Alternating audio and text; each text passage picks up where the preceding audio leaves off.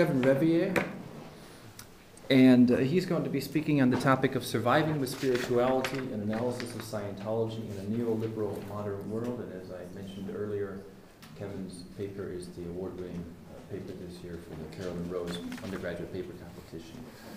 All right. Karl Marx states that the capitalist market must extend its grasp to every corner of the world. And really, throughout my research, I realized that the spiritual world is no exception to that. Throughout the last 20th century, there's been a huge growth in new religious movements, and generally they do produce and sell spirituality to consumers. And I found that from 1900 to 1990, 800 million new religious movements emerged in the United States alone. And the Church of Scientology is one of them. Actually, in 1949, the founder of Scientology, L. Ron Hubbard, stated if a man really wants to make $1 million, the best way would be to start his own religion. And he did this in 1954 when he founded the Church of Scientology, and by his death in 1986, the church became a $400 million empire, and it's still growing today. So I really wanted to look at how an organization could profit off of selling spirituality. So I looked at how the member joins the church, how they consume in the church, how the interactions between them kind of give value to the items that they're consuming, and how this has influenced the church to mobilize into the public arena. So I really like doing this research a lot because it allowed me to really go into the field because I used a qualitative ethnographic approach. So I went to 4 visits to the Church of Scientology in St. Paul, Minnesota, and I directed 5 interviews. And I interviewed a service leader, an auditor, a course director, a receptionist, and a new Scientology member. So I kind of hit all different levels in the organization. And then I looked at their motivations to partake in the group, what they've gained from the experience, and most of the information I found was from informal conversations, like during a lunch break or like during one of their cigarette breaks. I just kind of talk to them and just kind of see how their worldview is kind of constructed. And then I also participated in 2 auditing sessions, received a personality test, and attended 2 church services. And I found that really to enter the church, it's important that you kind of believe or embody the thetan. And that's kind of the Scientology spirit, and Hubbard describes it as the cloak over the mind and the body. And it really incorporates every aspect of the individual's life, and he looks at 8 different dynamics: the self, creativity, group survival, species, life forms, physical universe, spiritual dynamic, and infinity. And I looked at how the individualization process helps kind of regulate the member in the church. Foucault calls this the principle of elementary location, where each member is individualized and has a particular portfolio that can be regulated.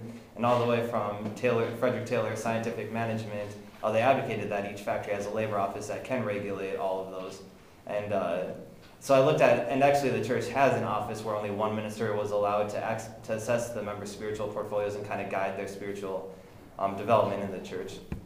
And the individual spirit is realized first and foremost through a personality test. These are free for members for latent members to use, and they operationalize and individualize the spirit. And they're based on multiple choice questions and require the individual to answer with a yes, no, or I don't know response. And it contained actually 200 different questions, and questions like, do others push you around, or are you a depressed person? And really, they aim to find deficiencies in the personality, and it's not a really credible test. And they actually found that I'm nervous, irresponsible, critical, and that I have a lack of accord. So I'd like to believe some of those might be kind of true, but not completely true about my personality. And what about the professors that you're angry at? Oh, I'll get it. Oh, okay.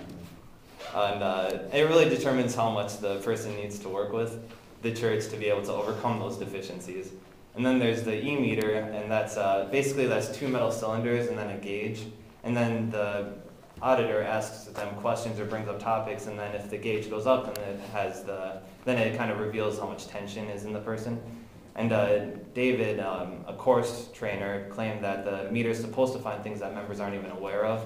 And then Lindsay, a service leader, had me actually hooked up to one. And she just brought up random questions like relationships and things like that, and the gauge always showed tension. And one of them was, she brought up she said something about professors, and I really didn't have anyone in mind that I could think of that brought me tension. But I did think of one that classmates don't really like, and it wasn't Steve. So, and that's what he said. Yeah. But after they individualize and operationalize a person's personality or spirituality and reveal those deficiencies, they claim that they can overcome these deficiencies by really working with the church.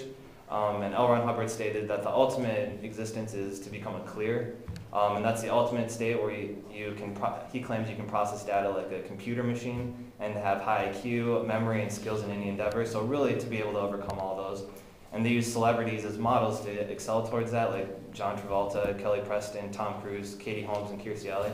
And I don't really, personally, wouldn't want to be like any of them that much, but it's kind of models that they can, kind of ideal selves that members can try to strive for. And then I used some psychology principles or theory to examine how this process works. And I looked at Alfred Adler. He states that when an organism is deemed inferior, they seek to dominate their environment. So the inferiority comes from the E-meter personality test, and then they are able to imagine higher levels of being and excel towards it to overcome those deficiencies. And then to overcome them, they have to consume in the church. And this really follows the neoliberalism patterns, the idea that the free market is the only option for citizens to gain a well-being at the expense of social support. Now, a lot of proponents for neoliberalism state that it can bring democracy, human dignity, and freedom. However, as Thomas Lemke points out, it really produces competitive behavior of economic rational individuals because it compels them to take on responsibility for social risks such as illness, unemployment, and poverty. But in this world, the neoliberal world, spirituality has really become a hot commodity because it allows people to advance or gain self-care through individual personal and productive growth rather than having the strict religious orthodoxy. And Weber states that modernization has caused the disenchantment of the world. So arguably, the neoliberal ideology creates the rationality for entrepreneurs to really re-enchant the world with their own kind of idea of spirituality to be able to sell it on the market. And Hubbard really did follow this trend. In fact, the church states Scientology's beliefs lie in the deepest roots of all great religions. And his online biography outlines his expeditions to countries in Asia, his work as a psychoanalyst during a boat expedition, and his ability to understand physics as a civil engineer major at George Washington State University. And it claims that he was a man who spent a quarter of a century bridging the gap between the East and West, science and religion. But really, he just took various cultures and ideas from other belief systems, operationalized them, and then sold it on the market. And then one way that they sell these is during auditing sessions. And basically, during an auditing session, the member and an auditor sit in a tiny room, and then the member just kind of repeats past experience that they have. And then the auditor asks them to pull out engrams or negative triggers that may be in that experience. And this allegedly places these memories into the rational part of the brain, so then the member can overcome them and then think completely rationally like a computer machine. And for example, I did that with Craig audited me, and I did 2 sessions, and they were both 2 hours long. So it was a long process, and basically I just recalled memories, random memories that I kind of remembered. Of course, memory recall doesn't work like that, but that's where the spirituality component comes in. But and he just kept having me repeat it over and over and over again for like 2 hours. So it was kind of mind-numbing. But and then they also have training courses, and these include courses ranging from marriage, raising children, and trusting people. And again, it's really because the Thetan encompasses all aspects of life, so they're able to have training courses on everything. And David showed me one on marriage. He told me that this course was used to help newlyweds, and he said when that goes to shit, there's a course on how to rebuild your marriage, and then finally a course on how to maintain a positive relationship. And really, I mean, I questioned the credibility of the first one if subsequent ones were automatically needed. And it is a pretty expensive, some of them are pretty expensive. The ones that you can kind of buy online and DVDs are just $15 to $20, but members have paid up to $300 per hour. And according to Time Magazine, followers have paid up to $40,000 for courses and auditing sessions, which is a tremendous amount of money. And even achieving the level of clear alone amounts to at least over $120,000, so a lot more than most even college educations, clearly. And during an interview with David, he pulled out a diagram that was called the Bridge to Total Freedom. And he pointed out all the traits that someone can gain by climbing up the bridge and taking these auditing sessions and training courses. And it claims that you gain the ability to communicate freely with on any subject with anyone, relief from hostilities, from sufferings from life, and the ability to handle anyone with communication alone. So it's pretty big claims that they're making. And I've found out that the validity of the rituals and items to produce these actual effects, of course, isn't scientifically valid, but it's recognized through the social interactions between the members. Through the social interactions, they create and develop norms that are linked to the status that each member has in the group. And then informal lunch really shows how this happens. I had a lunch with David, Craig, and Hannah. And as we waited for our food, I asked Hannah how long she had been auditing, and she said only for a month and a half. And then Craig immediately said that she was looking better already, and David agreed. And then eventually Hannah noticed that I was missing my napkin, and in response, Craig said that he saw the waitress accidentally grab it and forgot to replace it. And he also said that he smiled and then said that he had been doing training courses for observation skills, so it must have been linked to that. And then you can see how the status hierarchy develops just by being a part of the organization. Hannah already was looking better. Craig pointed out his observation skills, but Hannah noticed my napkin was missing too, but she wouldn't have been able to attribute Scientology for that. And then Craig also discussed Bob, who was a higher level, and then he's the highest level, and he was talking about how successful he was, and he's this huge, great business guy, and you can see how that's more linked to just his success in life that allowed him to basically pay or be able to commit to that. And really to maintain the legitimacy of the beliefs and rituals through the social interactions, the church has to mobilize in the public arena. And they've developed themselves by framing themselves against social conditions that they deem are negative. And this has developed a campaign to clear the world. During an interview, David asked me, wouldn't it be cool if everyone in the world was a clear? And I didn't really know how to respond. I think it sounds terrifying and impossible, but they're determined to spread that social movement with moral claims to save the world from war and crime.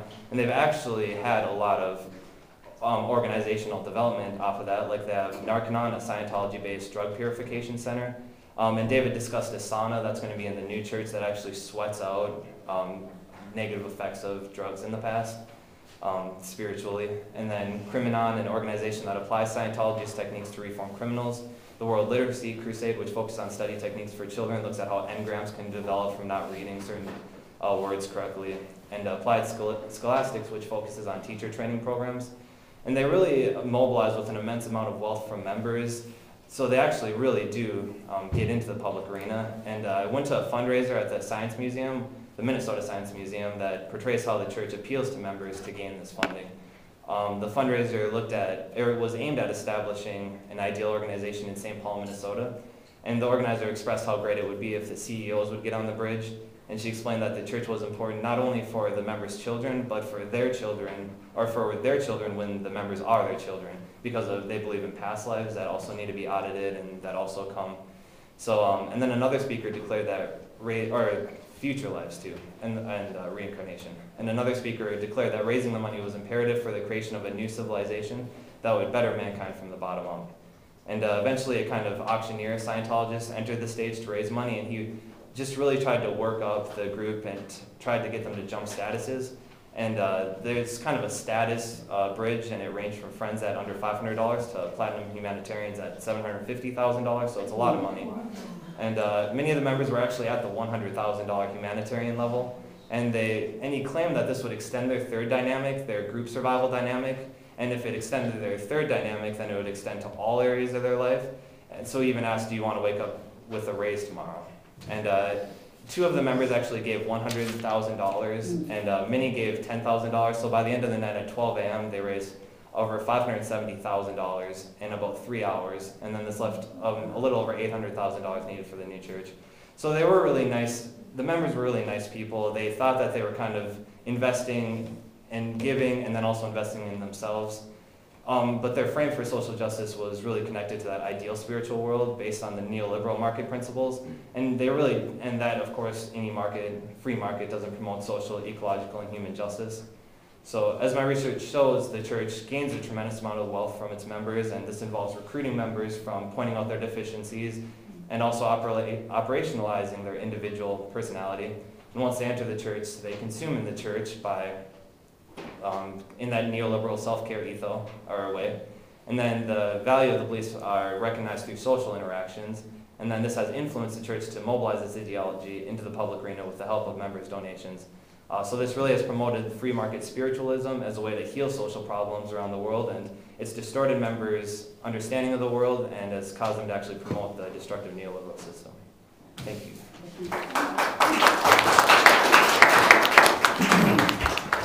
Thank you. Kevin's paper just makes me a bit awed by some of the things my students will put themselves through in order to get an But anyways, these all three papers are, for me as an educator, very inspiring and also very motivational. They keep you wanting to do this kind of work that we do at St. Cloud State.